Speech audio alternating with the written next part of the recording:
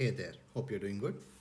Today we'll talk about the relationship between latency and utilization,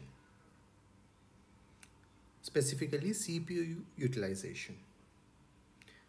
CPU utilization is a fraction of time the CPU is being used.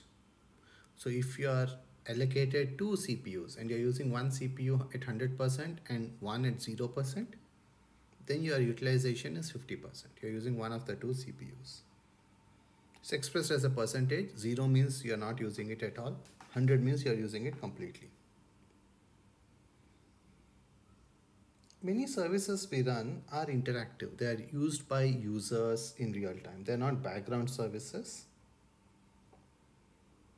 In these cases, latency matters. If it is slow, people will leave.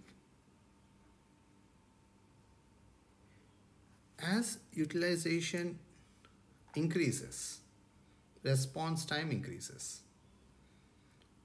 For a long time, the difference is small, say until 75% or 80%.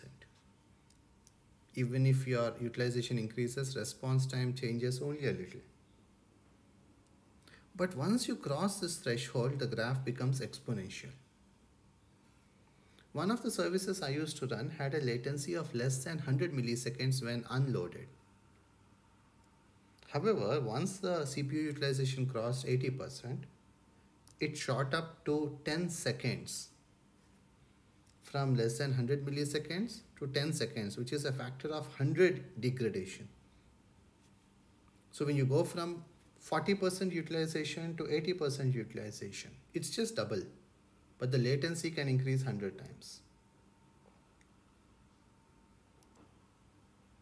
So one aside from this is that if you're measuring the latency of a system, you should always measure it at a particular utilization. If you say the latency of the system is 100 milliseconds, that's not very well defined. The unloaded latency is different from the loaded latency. For example, the latency of an unloaded MySQL database running on RDS with an SSD is less than 1 millisecond. That's how we should say. We shouldn't say the latency of an SQL server running on RDS with an SSD is 1 millisecond. No, the key word is unloaded. That's the best case. So anyway, coming back to the main point, given this exponential graph, you should not run your services at high utilization. And if you get this wrong, the latency graph will tell you. So you don't need to obsess about the exact number. Is it 70? Is it 75? Is it 80? Just look at the latency graph. Check it against your target. If your target is a 3-second latency, let's say, or a 1 second or whatever it is, and your graph shoots up, check the CPU utilization. If that has also increased at the same time, then you know that the latency is because of CPU utilization and not some other reason. And if there are multiple layers in the system, you need to check the CPU utilization at each layer. Your app server layer, your database layer, etc. Why does this happen though, if you're curious? If you're not curious, you can stop watching this video.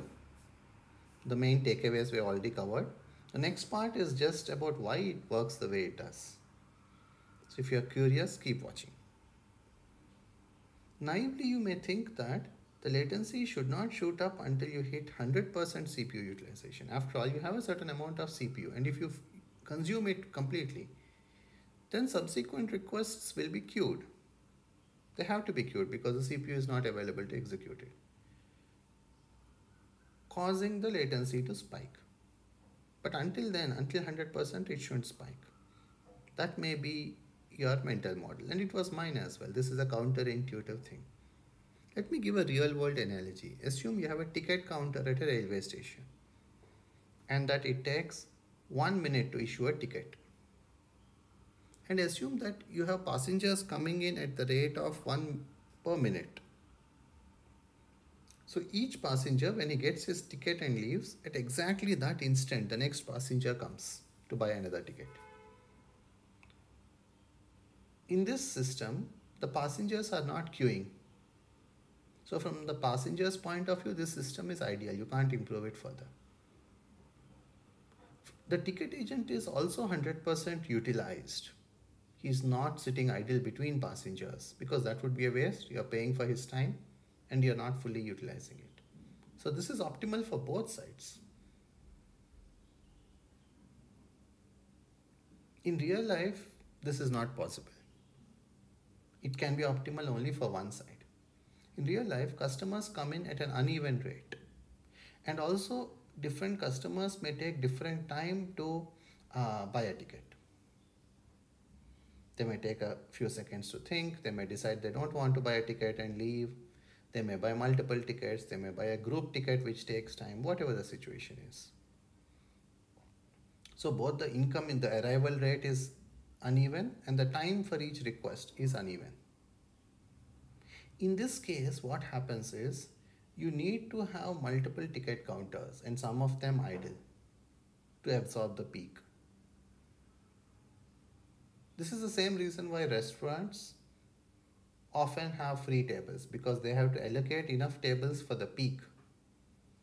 If the restaurant tried to run at 100% utilization, that would mean that throughout the day customers would come in and find no table free and leave. So the restaurant would lose a lot of customers.